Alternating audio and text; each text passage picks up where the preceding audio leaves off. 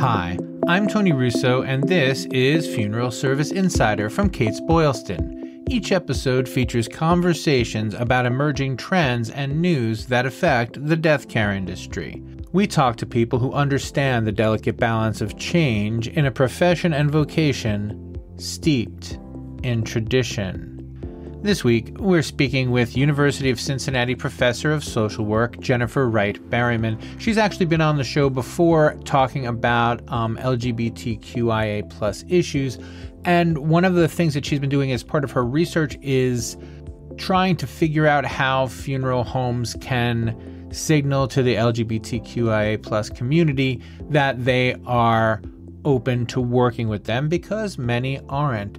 And she has produced a website called equaldeathcare.org, and we're here to talk about that and why she did it and what she's discovered since finishing her first batch of research on LGBTQIA plus issues in the death care community. Really engaging speaker, really engaging guest.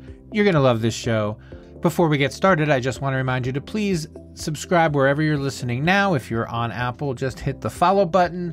And that way your phone will notify you when we have a new show. And make sure, please, to stay after for the postmortem. This week in postmortem news, we've got a case of mistaken identity again, and I want to say something about it. So we will catch you on the other side. But for right now, here's Jennifer Wright-Berryman. So I interviewed you a little bit more than a year ago. I think you were one of the earliest guests on the show, and you talked about how you got involved in death care generally as an academic who is not, you weren't raised in a funeral home or anything. So can you just bring everybody up to speed real quick about your initial research and how that drew you into funeral service? Absolutely. And I can't believe it's been a year. Yeah, it's crazy. Time flies. I have been a mental health and suicide prevention researcher for many, many years. And I was at a conference where folks were talking about death education. So as suicidologists, which is essentially a researcher who studies suicide and ways to prevent it, I don't think we know enough about death care. And it just sort of lit a spark in me to start studying death care in the United States specifically. And as I was reading research and books and checking out websites and looking to see sort of who were the experts in the area of death care in the United States, I realized there really wasn't a lot of work being done in terms of LGBTQIA voices.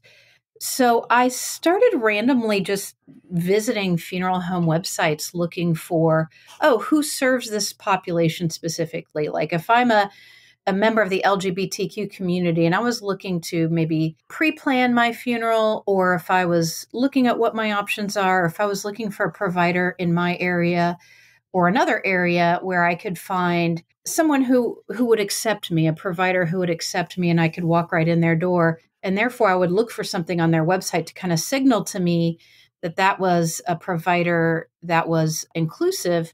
Who would that be? So I started just kind of Googling around and sort of looking around, and I couldn't find anything. And I said, this is really interesting to me. And it started to formulate a research question in my mind of, are there there are disparities in healthcare between the LGBTQIA population and healthcare providers. Are there similar disparities between death care providers and the LGBTQ population? So I started looking more deeply into that, and it led me down this path, which now is going on its 5th year. So I've been sort of studying this in various ways. I recently wrapped up a 3-year research study that first looked at why our websites for funeral homes are the way they are. Are there reasons why, we don't necessarily see a lot of inclusive language or graphics or signaling? And then I started to look at policy, and I evaluated policies in terms of anti-discrimination policies and how policy and law relate to operating a funeral home or death care in general. Mm-hmm. And then the third part of that sort of research series was I interviewed people involved in death care throughout the entire spectrum of death care. So it could be someone in the medical sort of palliative care or hospice care profession, whether they be a nurse or a physician, all the way through, I interviewed embalmers, I interviewed funeral directors, funeral homeowners, celebrants, pastors, preachers, you name it. I interviewed folks from all over the United States to sort of ask this overarching question: what are the barriers between the LGBTQ community and, death care? And so that paper, that final paper, is under review with an academic journal. That's kind of the high level journey story to where I am now. In the meantime, you also got involved in the actual lives of people who are dealing with this. It wasn't purely academic. This was something that became part of your life and something that you personally had a connection with. You felt like this was something you should do as a person, not just as not merely, I don't mean merely, I mean only as an academic. No, you're absolutely right. Well, my PhD is in social work. So I'm a social worker, and the heart of social work is not just to study or observe a phenomenon, but also to take part in making change and activating change. And so, as you and I have discussed, whether it be in podcasts or interviews, the funeral industry can be slow to change. And that doesn't deter me. What that means to me is that to build bridges, we have to find common ground. So yeah, as the heart of a social worker, this became mission for me, much more mission oriented.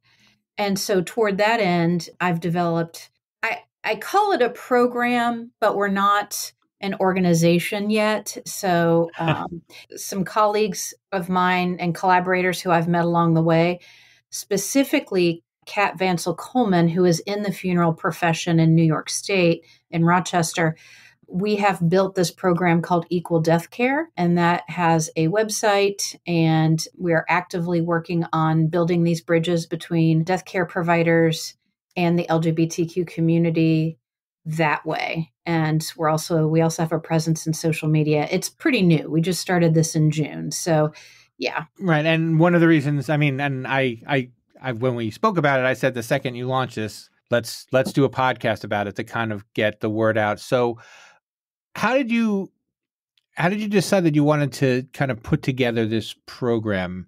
Because this is something that, again, you're just doing on your own. So what did you think the important aspects of it were? And how did you lay out, like, you're all right, we're going to start with this and we're going to end with this kind of plan?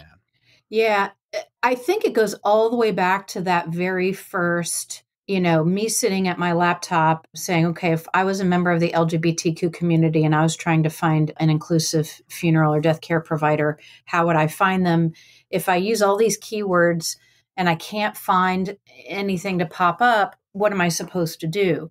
And so when I started talking to folks in the LGBTQ community, they said, oh, maybe we'll just ask around and see who knows who. Word of mouth is it can be very reliable and unreliable way to find services. I also think about people who live in rural communities. I think about people who don't have access to a lot of services, not just death care services, in terms of those services being explicitly inclusive. I started to formulate this idea in my head about how initially my idea was just to build like a database, right? To find these funeral providers, these death care providers who were explicitly inclusive, build a database, advertise it, and people could search for their state. And then I thought, you know what? There's a lot more to it. There are resources out there. There's just all kinds of information and education that people need in death care because people don't want to think about it. And I always tell people, thinking about your death care doesn't have to equate to thinking about your death. You just want to think about how you want your legacy to look, how you want it to feel for the loved ones you leave behind, those sorts of things. So I decided that a website made a heck of a lot more sense. It could be interactive. It could be ways for people to also sort of tell their stories about how they found an inclusive provider. So it evolved over time. And as I started meeting people around the country who were involved in this work as well, T. Rogers from Florida, Kat Vansel Coleman, who was from Ohio, who's now in New York, Tim McClune, who you've talked to several Hmm. on several occasions. Actually, if I can interrupt you for one moment, Kat was actually featured in American Funeral Director last year. She was Yes. one of our ones to watch, an up and coming funeral director that we kind of put a pin in. So when she's famous, we can say, yeah, we picked that early on. So Well, and you did an excellent job because Kat is phenomenal. In fact, she and I just met on Monday and had lunch, and we're starting to work on a vetting rubric for providers so that we can vet them, for our website if they aren't explicit, if they don't seem to be explicit. Plug for Kat, yeah. you may want to circle back with her for an interview because she was recently back in Ohio from New York to do some presentations with her work in trans death care equality. So yes, you all did an excellent job in picking her as someone to highlight. She's absolutely wonderful. So it evolved over time and it continues to evolve. So we're continuing to work on how to best highlight those providers. We want to do sort of a provider spotlight on the website so that those who are inclusive and who have found success and have stories related to providing those unique services for unique individuals can kind of tell their stories on the website. We've discussed it before, but I want to be very clear. Can you talk to me about what it means to be explicitly inclusive instead of regular inclusive? Right, implicitly inclusive.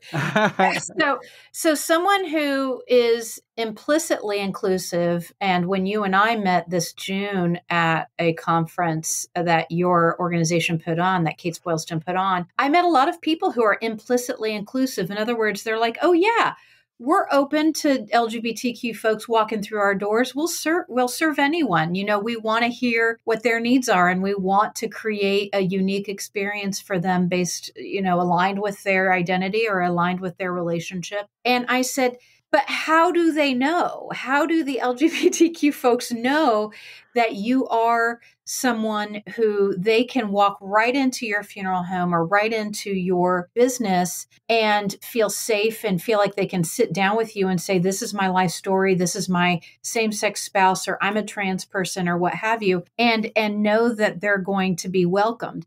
And they were sort of scratching their heads. And you, Tony, probably know who I'm talking about. There was one particular funeral provider there, an absolutely wonderful human being. I really enjoyed talking with this person, but they kind of scratched their head and said, I never thought that I would need to put something on my funeral home website that's signaled, whether it be a little pride flag or whether it be a graphic of a same-sex couple holding hands or, what have you. They'd never really given much thought to the fact that by not signaling could mean that someone may not walk in your front door because they're afraid, they fear discrimination, they fear, especially when we're talking about providers, even though, we were in Rhode Island and that's sort of in the North, and people tend to associate the North or the East Coast with more progressive values. Funeral providers in other states that may not be viewed that way would especially probably want to make that signaling clear because folks don't know, and we see pride flags hanging outside of businesses sometimes, or we'll see marketing or advertising commercials or what have you,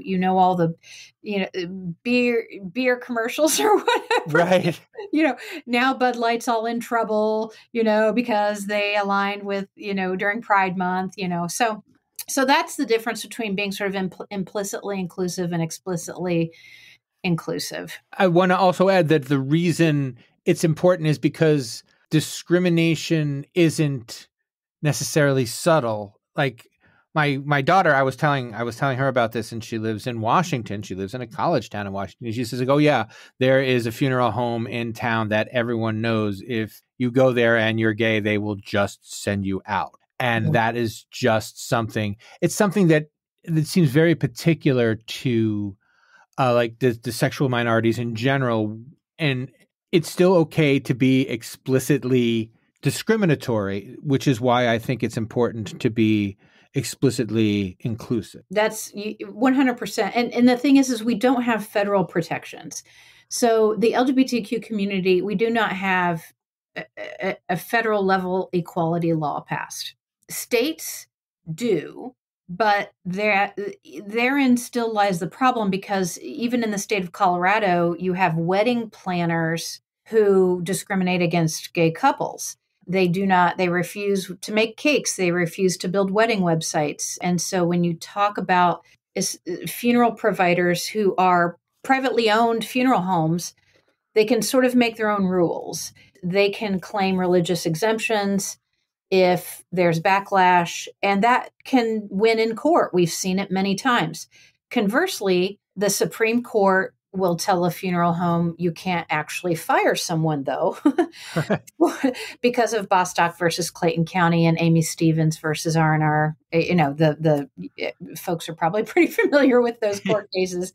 R&R and RG, I'm trying to remember the Detroit funeral home, but folks know that case. So, but on the consumer side, people who are at pre-need or who want to prearrange their funeral care, if they just randomly Google transgender funeral home keywords, they could find that case and be like, oh my gosh, that's a Supreme Court case that took years to get to. And that's just on the employment side. So, you know, unfortunately, there's enough damning evidence out there on the internet that funeral homes, you know, it would be in their best interest to take explicit marketing tools. It doesn't have to be, you know, you don't have to put a pride flag outside your funeral home, quite frankly. If you put something on your website or on your social media or both, ideally, you know, that's a start. And some funeral homes have started to do that. I get on Google every couple of months and just start putting in keywords to see if I find new funeral homes. And in the last 6 months, I've found a few more. Most of them have been in New York and New Jersey and California. but at the same time, I'm hopeful. I'm hopeful that we're moving in the right direction. Well, because there are gay and trans folks in small Oklahoma towns and small Iowa towns, and they don't really have, you know, the same kind of, you need to tell them more, I think, that they're welcome before they're going to have the wherewithal to step into your funeral home. 100%. And they have money to spend, just like everybody else, right? I mean, they have more money to spend. If I could have signed up for it, I would be, you know, I would be a gay dude living very, very, very wealthfully. Yeah, so. That's exactly right. If you have two male incomes, you know, that's often you're in the higher tax bracket there. No, that's absolutely right. I mean, we have 1.6 million trans folks, trans identifying folks in this country, and we have 5 times that folks, you know, who have same-sex attractions or in same-sex relationships.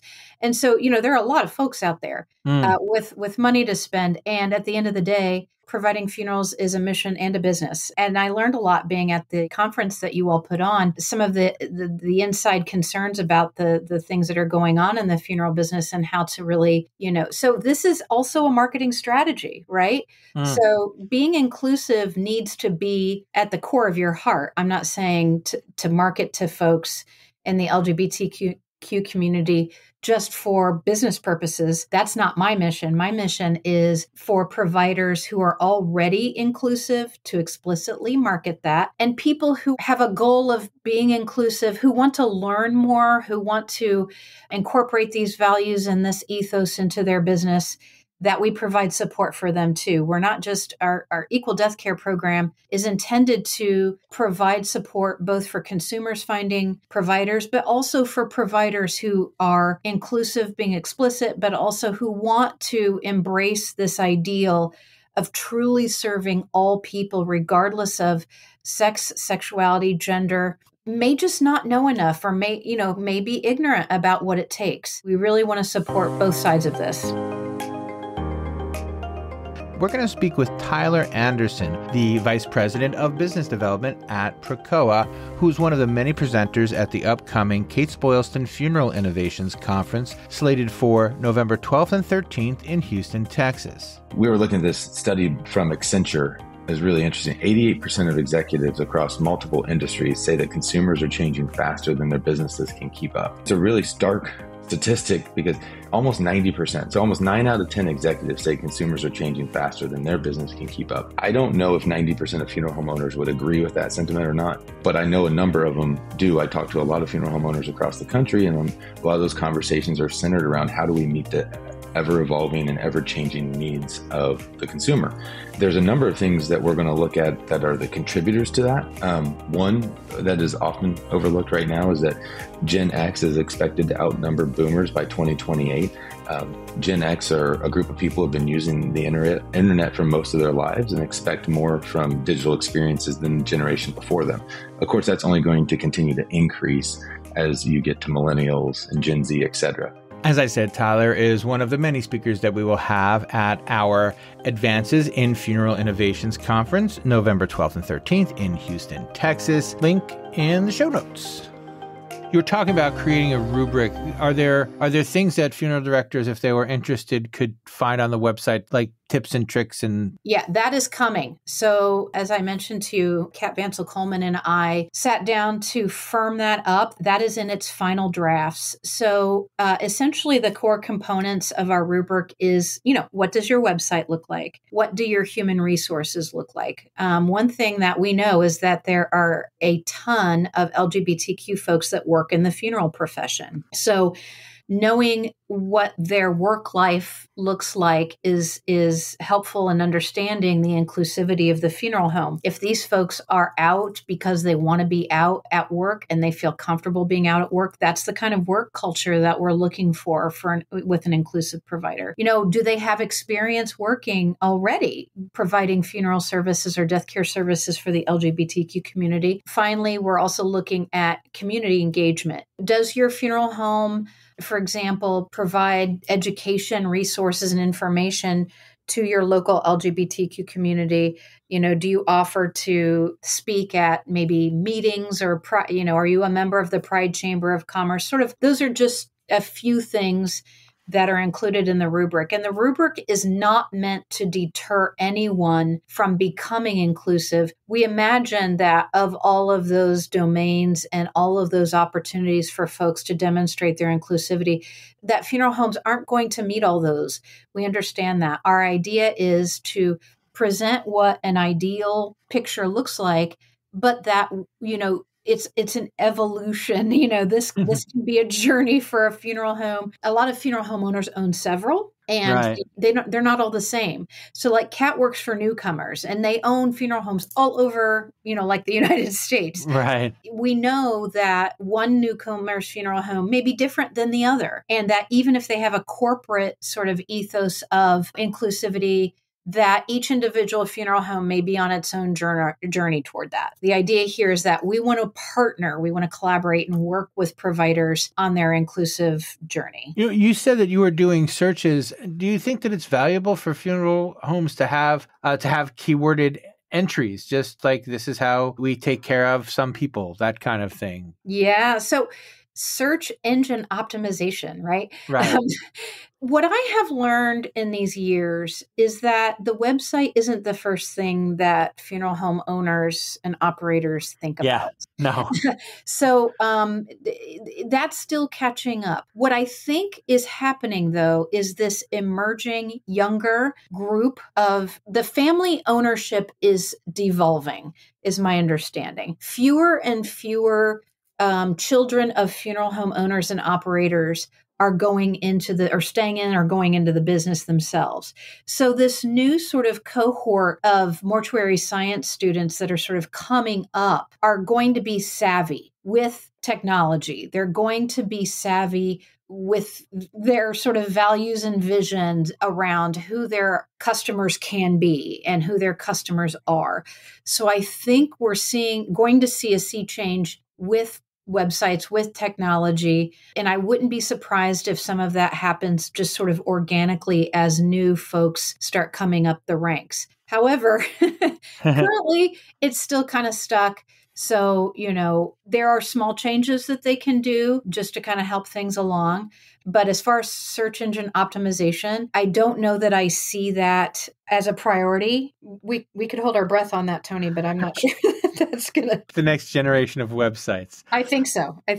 Yeah. And so you have an interactive directory on the website. Yes. Would you like to talk to me about that? Yes. I felt like the most intuitive way for folks to find providers was just to be able to click on their state. So we have sort of a map of the United States, and you can click on your state, for example, Ohio, and there will be a list that will pop up. And just to be very transparent with your listeners, our lists of resources don't just include funeral providers. They're going to include anything related to death care that is inclusive. Right now, we're still building. So if you have a listener that says, oh, I'm going to go visit, equaldeathcare.org, and I'm going to pop, look at my state, and I know I'm inclusive, so I'm going to see if I'm listed there. If you're not listed there, that means that either A, we haven't found you yet, and please reach out to us because we would be happy to have a discussion about putting you on the website, or we did sort of look at your website to sort of do an initial vetting and we didn't see anything, or the funeral homes that are listed are like members of the Pride Chamber of Commerce or something like that. So we plan on putting an array of resources up. But, again, what we love to do in terms of partnering and collaborating with funeral specific providers is to invite them to be included through this really brief sort of vetting process, which at this time, until our rubric is up and running, can be just a conversation, or if they're emerging in their inclusivity, to just sort of partner with them along the way. But we do want to spotlight if folks are already inclusive and they already have sort of explicit marketing that way, we would love to spotlight those, kind of spotlight those providers on the website. So we're going to build a page just to do that, or we'll put them on our front page. Very cool. And I want to give you a chance to say anything else you needed to do, but I do have another question. But before that, final question, is there something else that I didn't ask that I should have about equal death care? Something else that you'd like to say that you need people to know that I didn't give you a chance to say? I just want folks to know that while we're asking funeral providers, death care providers to be inclusive, we also on our end want to be inclusive. So if there are folks that listen to your podcast that are members of the LGBTQ community, whether or not they're in the funeral profession or another death care profession, we want to hear from those folks as well, their feedback about what they find on our website. So if they get there and they're like, oh, I wish you had this, or I wish something looked this way, we want feedback from folks, on all aspects of this program we're continuing to build. We want to be true to our mission. And that mission is to serve, we're all consumers of death care eventually. Right. So whether or not we're in the funeral profession, whether or not you're a death doula or you provide compassionate care or end-of-life care, wherever you are in that space, we sort of want to hear from you and get feedback from you. So I'd like to put that out there. Absolutely. And then the other thing I just wanted to mention briefly before we get going is when I clicked on Kat to look at her stuff, and I realized that I recognized her, and she was featured in American Funeral Director. And then I clicked on your website, which I had not visited before, and you also do fiction, death care fiction, death fiction. Yeah, I am writing and have written 2 books in a 3-book series called Hospice Heroes Mysteries. I was a kid who loved Agatha Christie, and, I was an avid mystery reader. So when I started studying end of life and death care, I thought, wouldn't it be fun for me, to write a fiction series about a group of people in hospice who solved mysteries in their final months of life. And they have a little spy layer where they meet that's associated with it is a unique hospice. I will say that I created a unique hospice setting in my book because, I've done a lot of work with hospice over the years, and I've never seen any spy layers, but that's not to say you couldn't make one. Right. Because their theme, the theme of The Dying Five is the name of the books. And the theme of The Dying Five is we're not dead yet, let's have an adventure. And so their adventure is to catch criminals and bring them to justice. So that's, and you can find those on Amazon or wherever you buy your books. So thanks for bringing that up. It's a lot of fun, but it's also a way for me to get this message out about death and dying sort of in a way that's a little less gripping than, having to do so through what we would consider sort of thinking about our death is not something people like to do. Putting in a context of a fiction mystery, it could jog somebody's, desire to start thinking about, I don't know what's going to happen to me at the end of my life, but I would like to solve a mystery, or I would like to do something different. So that was kind of what I was going for. Fantastic. And of course, we'll link to all of those things in the show notes. And thank you so much for joining me. Thank you, Tony. I appreciate it every time. Funeral Service Insider, the podcast, is a Kates-Boylston production. It was written and edited by me, Tony Russo. I've already said it, but I'll say it again. Make sure you check out the show notes, because that's where you can get in touch with us to leave feedback. That's where you can get links to all of the things we discussed in the show, particularly the equaldeathcare.org website. And as always, please subscribe wherever you are listening now. You can follow on Apple. Everything else you can subscribe on. Just hit the little plus button. And when we have an episode come out, you will get it first, or at least not last. They all come out at the same time. One of the things that we've been doing the last couple weeks, and will continue to do until November, is have an occasional bonus episode. Now, if you're a subscriber, you've heard a couple of the bonus episodes. We had one with Welton Hong. We have another one this week with Tyler Anderson of Precoa, and we will have them throughout the next month, trying to give people a sense of what's going on in Houston, Texas. And what is going on in Houston, Texas is the Advances in Funeral Innovations Conference. Kates-Boylston is bringing experts from all over the country to speak at this conference in Houston, Texas on November 12th and 13th. A link to all of the speakers and the agenda and the registration info in the show notes. And I've mentioned this elsewhere, and I've mentioned it before, but we do have a special promotional code for podcast listeners. If you would like to come and you would like to save $50, just type FSI podcast in the discount code slot. That is FSI podcast, all caps, all one word, and that will get you $50 off. Right now, the registration fee is $197, so you will get it for $147. It will go up. It will go up on October 1st, which is coming up very fast. So if you don't have a chance to register before, or you don't get a chance to lock in your travel plans, no problem. The discount code will still work when the price goes to $247. You can still have that $50 off using FSI podcast, all one word, all caps. Thank you so much for listening. And now for the postmortem. One of the first outrageous stories I saw when I started as a writer for Kates-Boylston was a story about a family in New Jersey who went to the funeral director and said that the person in the casket wasn't their mother. Rather than check or admit that there could be a mistake, the funeral director said, "You're crazy. Dead people just look different when they're dead," and then proceeded to bury the wrong person. I thought that was the worst thing I was going to hear at the time, but this week I was proven wrong by a funeral home in Alabama who said the same thing to two different families. That's right. The first family came in and said, "This doesn't look like my grandmother." They said, "You're a stupid person. Of course it's your grandmother. People just look different when they're dead." And then they buried her. And then the next week, 3 days later, another family came in and said, "This doesn't look like our mother." They said, "You're crazy. Dead people just look different when they're dead."